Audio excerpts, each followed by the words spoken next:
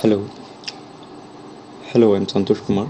Now I'm going to explain the concept geometry.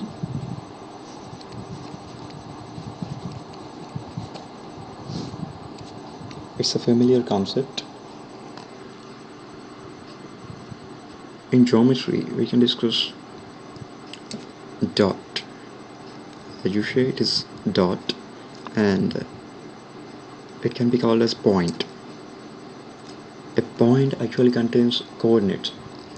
If a point is in two-dimensional, then it contains two coordinates. Those are x coordinate and y coordinate. That means x comma y. The first coordinate can be called as x coordinate and the second coordinate can be called as y coordinate.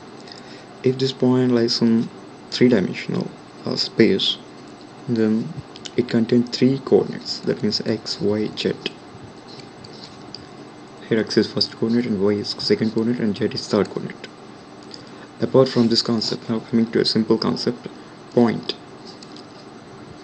The collection of unlimited points is nothing but a line. The collection of unlimited points is nothing but a line.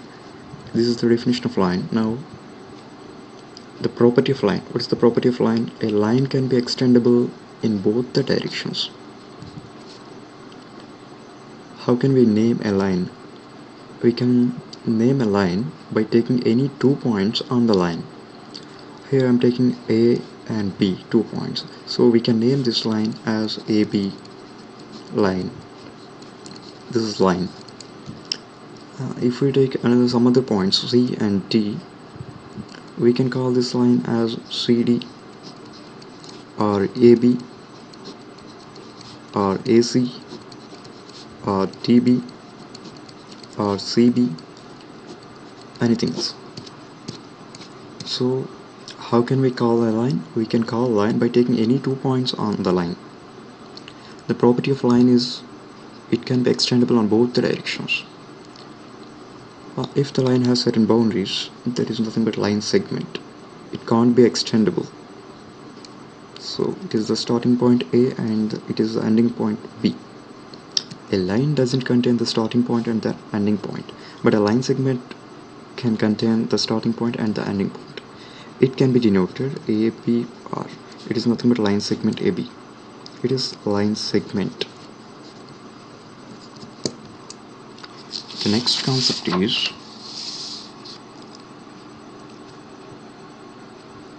one point. Through one point, how many lines can we draw? We can draw unlimited number of lines. Through one point, we can draw unlimited number of lines. Like this. We can draw unlimited number of lines through one point. If we take 2 points, how many lines can we draw? Through these 2 points, we can draw only one line by connecting the 2 points. So through 2 points we can draw only one line. The points on the same line are nothing but collinear points. Take an example: A, B, C and D. Here A and D are on one line, so A and D are collinear points, and A and B are one line, so A and B are collinear points. Here B and C are on one line, so B and C are collinear points. So by this we can observe that any 2 points are always collinear.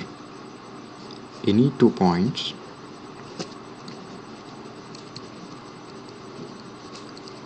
always collinear. So coming to 3 points, if I took 3 points like this, then the 3 points are collinear points. The points lie on same line are nothing but collinear points. Collinear points lying on same line are nothing but collinear points. Here A, B, C, D. Here A, B, C are collinear points, but D is not collinear. 2 points always collinear. If 3 points like this, these are also collinear, but if 3 points are like this, then these are not collinear. Through these 3 points we can't draw a single line. At least through 2 points we can draw lines, so that's why we can form a closed figure here. Now we need to know what is a closed figure and what is an open figure. A closed figure is nothing but which has closed in all the directions. It is a closed figure. Come to this one, it's not a closed figure. We can go inside like this. We can't go here, and there is no way to go inside. Here it is a way to go inside. So closed figure closed in all the directions. An open figure can be opened in any of the directions. So we need to define two figures, closed and open. I think you observe the difference between closed and open figures. This is a closed figure and this is an open figure. We can go inside like this. We can't go inside here. So this is a closed figure and this is an open figure. You need to know again the different concept. Simple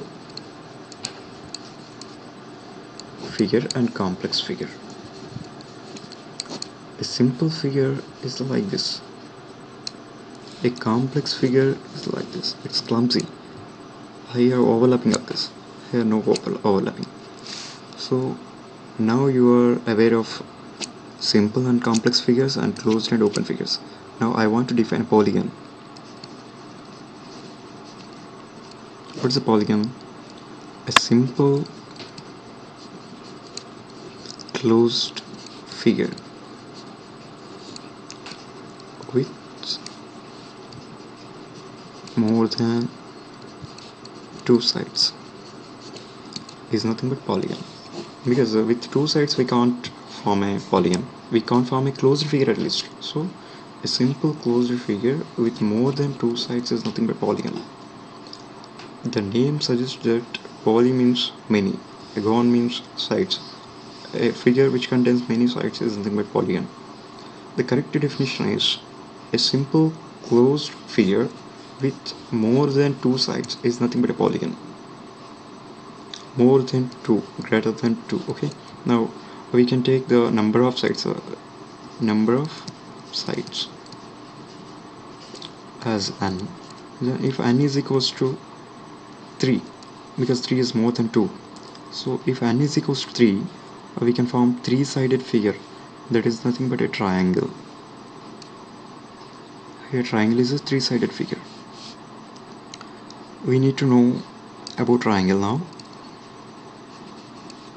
So a triangle contains three sides.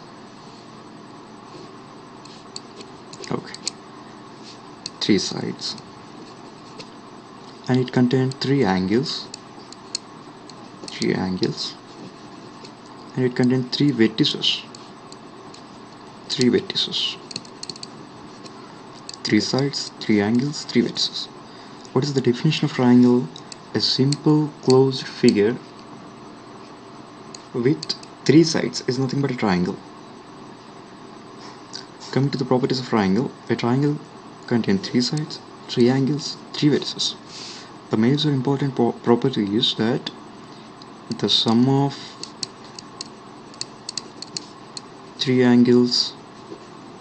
all three angles of a triangle must be equals to 180 degrees. It is the major property.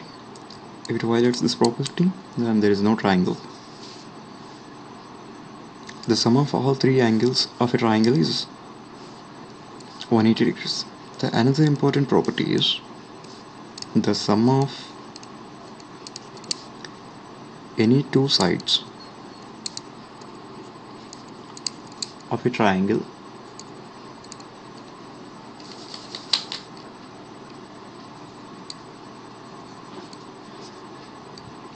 must be greater than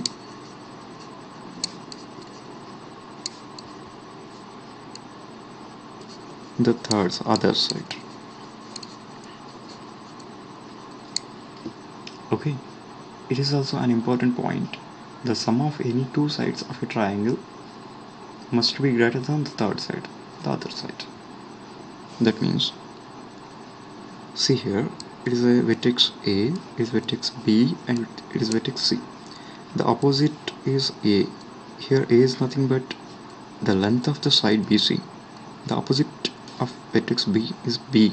It is nothing but the length of side AC. The opposite to the vertex C is C. It is nothing but the length of the side AB. Now we are aware of sides A, B, C. This property says that A plus B is greater than C, B plus C is greater than A, and A plus C is greater than B. Similarly, we can define another property: A minus B is less than C, B minus C is less than A, C minus B is less than B, C minus A is less than B. Okay. Here minus means difference. Okay, now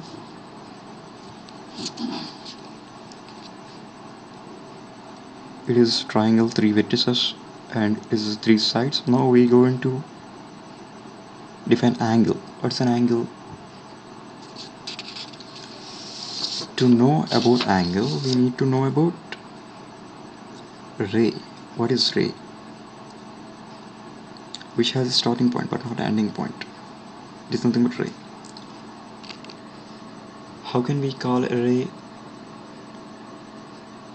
It contains starting point and not ending point, so we can define any point on the ray so that we can call it as AB or AC, anything else. It is ray. What is angle? The union of two rays is nothing but angle. Here we can form an angle. It is angle by connecting two rays with same starting point. We can get angle in between that.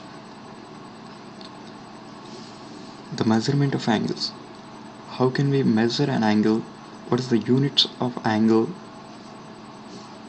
The unit of angle: degrees, radians, gradients. In different systems like that, most probably we use degrees here. Now we can define the angle as the union of two rays. Now we have to discuss types of angles. Types of angles. What are the different angles? The first, acute angle. An angle which has the measurement less than 90 degrees is nothing but an acute angle. And right angle. An angle